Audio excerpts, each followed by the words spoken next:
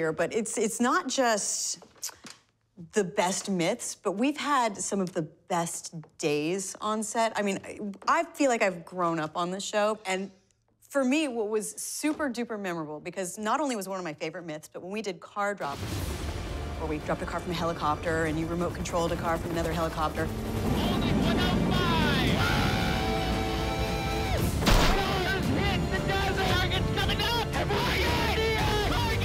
I remember just being really, really emotional about this myth, and like I was like running around just like hugging you guys because it went well. We did it!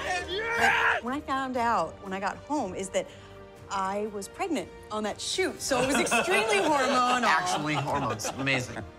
I was less excited after my first kiss. But it wasn't only unexpected hormones that caused the high notes to be hit. More than a decade of adrenaline-fueled science forged a poignant on-screen bond. Let's all group hug. Yeah. No? I remember feeling really emotional when we were all standing on the third rocket car site in the desert, all 5 of us. Well, I think our work here is done. It was really, really intense. I started to cry. Yeah, that was an emotional. Totally. Coming up. Congratulations on an amazing 14-year run. Science! It hasn't all been accolades and warm hugs. Stop whining. Go have a cookie. No! Because... Wow! The good days have come at a cost.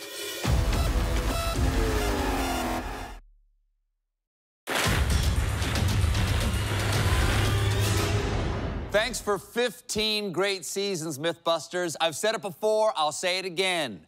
You made the scientific method feel like a guilty pleasure. Wherever your JATO rocket car takes you, you'll always be blowing stuff up. In here.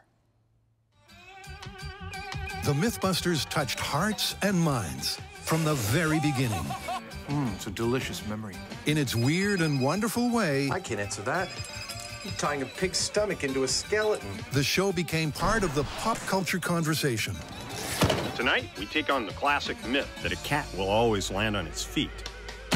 But this is one reality show reunion Stop whining. He's such a where the final analysis is going to be objective. Yeah, well, you know, we've patted ourselves on the back enough, I think. A little more comfort in your design. The good days have come at a cost. Dude, we've never used the blue rope. Seems that Adam needs another cookie. We always use the blue rope. we haven't. Yes.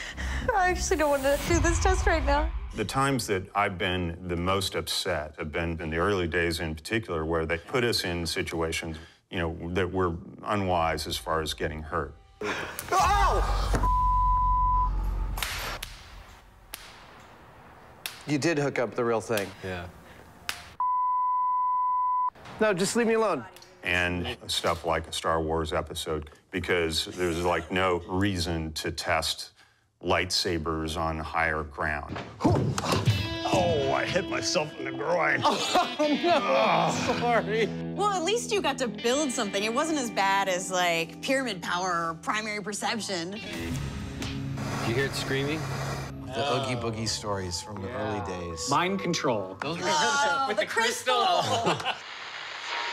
Double espresso, cappuccino, juice squeeze. I think pyramid power is absolutely the lowest. That was pretty bad. I'm reading your thoughts right now. We gave it our best shot. I mean, you know, you have this thing that you have to test. You have to treat it as seriously as you would any other myth. Real free energy. If we're going to talk about worst days, I think we all have the same worst possible day ever, and it's going to be Cannonball. Let's go. All right, fuse is lit. It's gonna be soon.